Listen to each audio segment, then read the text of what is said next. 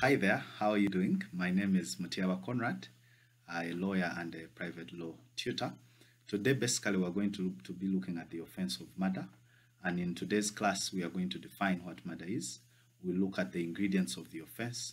We'll look at the law that provides for it. And then as a bonus, just hold on until the end of this video. I'll also take you through the fundamental legal principles governing the offense of murder. So before we start our class, please ensure that you subscribe to my channel. Just below there is a red button. Just click on it, turn on the notification, and also ensure that you share and like this video so that your friends can also benefit. So let's start right away with the definition of murder. And basically, you may have known, or as you may have read in a number of textbooks or various legal authorities, of course, murder is committed where an accused person ends the life of the party for whom they are accused to have killed. So let's proceed and look at the law that provides for murder. I invite you to look at section 188 of the Penal Code Act of Uganda. It provides for the offense of murder. Let's now proceed to look at the ingredients of the offense. And these ingredients were clearly laid down in the case of Kasim Obura versus Uganda, a case of 1981, High Court Bullet, page 9. In that case, the following ingredients were laid out. Ingredient number 1 is the death of a person. Ingredient number 2 is the death must have been caused unlawfully. Ingredient number 3 is that there was malice aforethought. Ingredient number 4, that the accused directly or indirectly participated in the commission of the offense. This is very, very important. Please also note that when the participants are more than one, you add the ingredient of common intention. So the moment you realize that the participants are 3, 4, or any number, then you must also add that fifth ingredient. Of course, we're going to be examining these ingredients a little bit more in detail shortly. Just hang on until the end of this video where we're going to make that analysis. So let's proceed very quickly to look at the first ingredient, which is the death of a person. Now, when we talk of the death of a person, here what we mean is that there cannot be murder if the person on whom the murder is allegedly committed has actually not died. Quite obviously, this is just common sense, because if you are accused of murder and then the person is not dead, then definitely there cannot be that offense. So I invite you to look at the case of Uganda versus Anyawo Milton and another, criminal session number 0005 of 2017. And in this case, Justice Stephen Mubiru, as he then was, held that death can either be proved by a post-mortem report or evidence of a witness who state that they knew the deceased and attended the burial, or that they saw the dead body. So it's very important as prosecution that if you're going to prove death, you either adduce a post-mortem report or you bring witnesses in court who may have seen or probably attended the burial ceremony of the deceased person, or maybe the people who indeed knew him at the time they were at the burial, so they can also serve as witnesses. Let's now proceed to look at the second ingredient, and the second ingredient is that the death was caused unlawfully. Authority for this position, I encourage you to look at the case of R versus Tuvere, son of Ochen, a case of 1945, volume 12, Yaka, page 63. And in this case, it was held that all homicides in Uganda are presumed by law to be unlawful, except where such death are excusable by law, e.g. death by lawful sentence. So when we are proving this ingredient of the death, that the death was caused unlawfully, the moment any death happens, the general rule is that the moment a death happens, it is, of course, presumed that such a death is unlawful unless such a death was committed under the law. And some of the scenarios where death can be unlawful is maybe after a court order or a sentence of court where someone can be ordered to death. So such a type of death is lawful. So save for that, all the other types of death are, as a general rule, unlawful.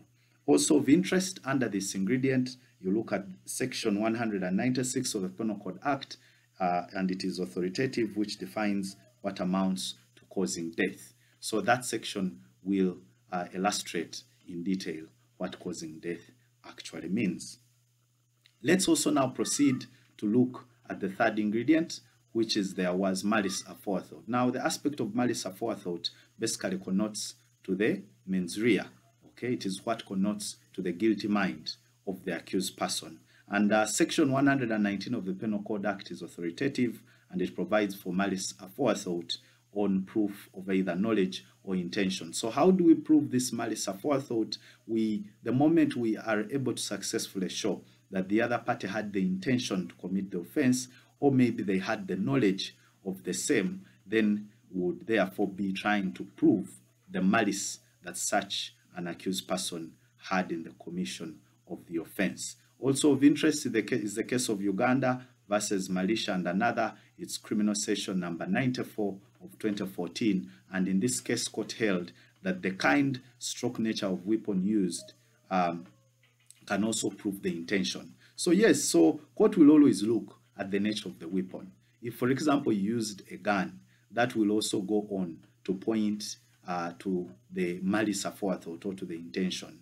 Definitely that is different for someone who maybe used a small stick to hit the deceased and maybe unfortunately the deceased passed on. So we'll always look at the nature of the weapon when we are evaluating. Is it a gun? Is it a panga? Is it what is the nature of the weapon? And of course, if the weapon is a dangerous one or capable of causing death, then all that will prove or rather point to the aspect of malice aforethought. Also of interest is the case of Uganda versus Anyaro Milton and another, criminal session number 0005 of 2017. Again, in this case, Justice Stephen Mubiru held that the presence of malice aforethought is established by legitimate inferences from circumstantial evidence. So in some situations, you may not find maybe that there is sufficient evidence on such, let's say, murder weapon or anything of the sort, but we can also pick the malice aforethought. We can also pick that mens rea from the inferences or from circumstantial evidence. And this is evidence that is basically pointing that the accused is the one who actually committed the offense. So if there is that circumstantial evidence, that other evidence that points to show that you could be the party who actually involved themselves in the murder, then that would also amount to proof of malice aforethought, and it will definitely be a good piece of evidence. Also of interest is section 286, subsection 3 of the Penal Code Act. This section defines a deadly weapon as any weapon used for shooting, cutting, or any other likely to cause death. So any weapon, provided it's likely to cause death, provided it's used for cutting or shooting, then according to the law, that is a deadly weapon, and therefore it's likely to cause death.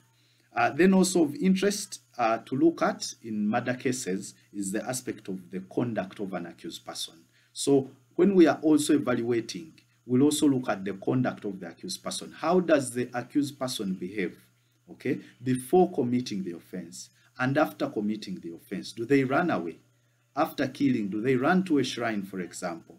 After killing, what happens? How did they behave prior to the instance and after the incidents? All these elements will be examined and looked at in material detail by court. On the aspect of conduct of an accused person, I encourage you to look at the case of Godfrey Saku versus Uganda, criminal appeal number 4 of 1998, where court held that malice aforethought can be deduced from, among others, 1, previous threats, 2, calling the witness to danger, or number 3, the conduct of running away. So when we are looking at malice aforethought, when we are looking at the mens rea, the guilty mind of the accused person, we'll also look at other aspects, such as running away after committing the offense. Did he run away?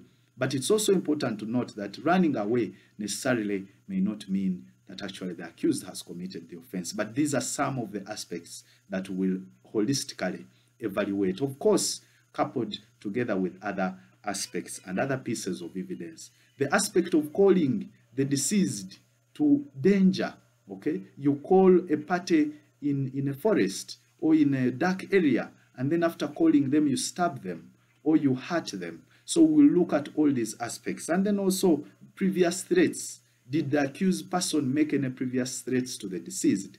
All these will be put into context and they will be considered by court in analyzing and evaluating evidence. Also, the other important aspect apart from conduct of the accused person that we'll always look at in drawing ourselves to the conclusion as to whether indeed the offense of murder is tenable under the law is the nature of the injury inflicted. So this is really very important. We'll always look at the nature of the injury. Okay, the nature of the injury is very, very important. I invite you to look at the case of Kalandio versus Uganda. It's a case reported in Yaka CA number 124 of 1975, where a court held that 6 big wounds revealed the nature of the attack, showing the intention to cause death. So, of course, if there are 6 big wounds, surely that cannot point to the innocence of an accused person. That means that there were a number of attempts to cause injury. There were a number of attempts, 6 of them, to cause death. And such a type of action can never point to the innocence of an accused person. But for example, if it was maybe one attempt, maybe only one strike, that could kind of maybe be put under context by court, although in itself is not conclusive. Let's also proceed to look at another important aspect when we are evaluating the liabilities to murder. We'll also look at the part of the body aimed at. Did the accused person aim at the head? Did the accused person aim at an index finger? Or they simply aimed at the ear? These are very important parts. If someone is aiming at the head, if someone is aiming at the chest, these are delicate parts that can instantly lead to the death of the victim or of the deceased person. So we'll always look at the part aimed at. If, for example, he aimed at the toes or maybe at the leg, then definitely that points to the aspect, or it points to the conclusion that maybe the accused person did not intend to kill this person. Because if they did, then quite obviously they would have aimed at the head or chest or at any other delicate part of the body. And normally the delicate parts of the body are from the waist upwards. Any part from there is extremely delicate, and court may not have leniency as to the intention to cause death. Of interest on that aspect of the part of the body aimed at, I invite you to look at the case of Uganda versus Sebuguzi and others. This is a case of 1988 to 1990, reported in High Court Bullet, page 118. And in this case, court held that targeting the head quite clearly indicated the desire by the accused to kill. And this is what I've been laboring to explain. And also in the case of Peter Wetusa and 2 others versus Uganda, Criminal Appeal number 50 of 1998, the Supreme Court held that malice aforethought can be inferred from 1, the nature of the weapon, and then 2, the part of the body targeted. These are very important aspects that court will always look at when it's drawing itself to the conclusion as to the intention of the accused person. And then also lastly, on the element of malice is the element that the accused directly or indirectly participated in the commission of the offense. This is really a very vital element because it's what actually puts the accused person on the scene of the crime. Should prosecution or should the state fail to put an accused person on the scene of crime, then they would never have succeeded, and they can never succeed to get a conviction of an accused person. So this is very, very important. You either have to show direct involvement of the accused person, or even showing indirect involvement in itself is sufficient, provided it attains the standard of beyond reasonable doubt.